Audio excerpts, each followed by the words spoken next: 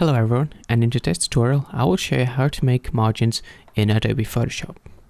So the first thing you want to do is go to File, New, and then for this example we'll just use international paper and just go to A4.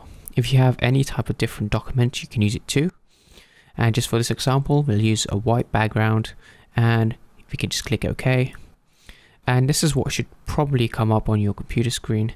It might be zoomed in or it might be a different canvas, but what you want to do next is go to View, New Guide Layout, and you should get this window here which probably comes up to default.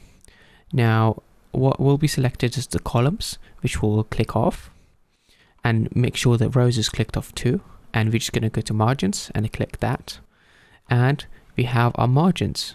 Now you can customize the margins however you want. Let's, for this example, just select 0.4 for each section. And that should give us quite a nice margin, quite a lovely safe space if you're creating a printing document, and we can just click OK. These are also great for templates, so if you want to have even more guides, you can just go to View again, and a New Guide Layout, and once again set your top margin, for example 0.8, and for this example we'll just do 0.16 for the left, and bottom will have 0.8 as well, and for the right we'll have 0.16,